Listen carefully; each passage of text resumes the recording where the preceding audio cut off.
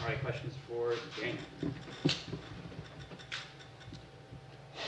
Daniel, just because we're talking about a game with two very good defenses, do you view your role in this game as potentially more important than others? I think it could be. In years past, I've definitely been busy kicking. Had a lot of kicks in each Iron Bowl I played in. So, that might be a part of it. But you never know how things shake out. And so, regardless, I'll try and do whatever I can to be ready and have my best game. Could you punt? You were asked to do. Could I punt? Yeah, I've still kind of kept it in my back pocket. And so if anything ever were to happen, I could always be kind of an emergency punter. How's it feel to be a Rosen finalist for the third year in a row? It's surprising. I was kind of looking at numbers, and it's funny because I get to vote for the Grote as a finalist and stuff because I was a past finalist. So I'm part of that selection committee. So I definitely voted myself. They told me to do that. But I was surprised. Just looking at the numbers and stuff at some of the kickers across the country. But excuse me, it's a huge honor, and so it's fun to go back and get to spend some time with the people that put it on, and just to get to know a couple other kickers that have been really successful this year. Do you think third time will be a charm? I don't know. We'll see. I don't want to get my hopes up again and get let down, but I've had a couple of good years, and obviously this year was able to make the cut. So we'll see, but it's a fun event, and just it's cool to be rewarded a little bit for your hard work and stuff that you've put in.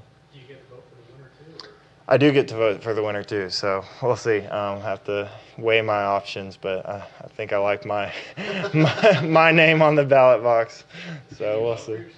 You can't. They told me to do it last year because 2 years ago last year I guess I didn't know that I could have voted for this past year after going the first time as a finalist. So I guess all finalists are part of that selection committee. There's 300 something people, coaches and former kickers, NFL kickers and stuff. So a mixture of guys and girls.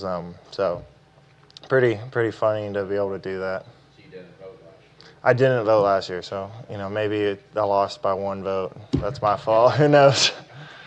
Carry on said that even though you guys don't have classes this week, it isn't like you have free time. Could you maybe go a little bit deeper in that? Yeah, I mean, it's, obviously we don't have any other classes and obviously school's always a priority when, you're in the middle of a game week and stuff. You obviously have to show up for classes before you go to treatment and workouts and, all your schedules around those classes. But this week, no classes, so that makes us, able to have some more meetings and some more treatment and recovery, whatever it is, just some more time to stay locked in and focused on the game and make sure we're, 100% once we get to Saturday. With your family's connection to Alabama and this being your fourth Iron Bowl, Mm-hmm. how much does this game, this one last chance at Alabama mean to you? Yeah, it's big. It's going to be senior night. It's going to be, obviously there's so many implications going forward too. So it's really special. And then for me personally, the Iron Bowl is really cool because I grew up watching Alabama football. My parents went to Alabama, my grandparents, so a lot of history there. So it's kind of just always been a special game. But I mean, it's the Iron Bowl, so there doesn't need to be any more hype around that. But I think just because it's such a big game and there's so much on the line, it just makes it so much more exciting. And obviously, it's just going to be a very, very cool opportunity. And the last time we beat them was in 2013, and that was my redshirt year. So I'd love to go out, kind of with a bang, because definitely came in with a bang in a special Iron Bowl. Could you have made that kick that Alabama attempted? I mean, I like to think so, but maybe I'll get an opportunity this Saturday, but we'll see. When you think about some of the guys that weren't redshirted that year, or the guys that are seniors, non-redshirted, that have never beaten Alabama, this, you think, For them to not get swept by Yeah. their rival in those Warriors. Yeah, I think that's definitely, something that, nobody obviously wants to be swept by anybody, but, there's a lot of bragging rights, and, it's obviously just a huge game for this state and for Auburn each year. So, obviously this one's just going to be a huge one because whoever wins goes on to the SEC championship and stuff too. So, we've worked hard as a team, and especially this senior group.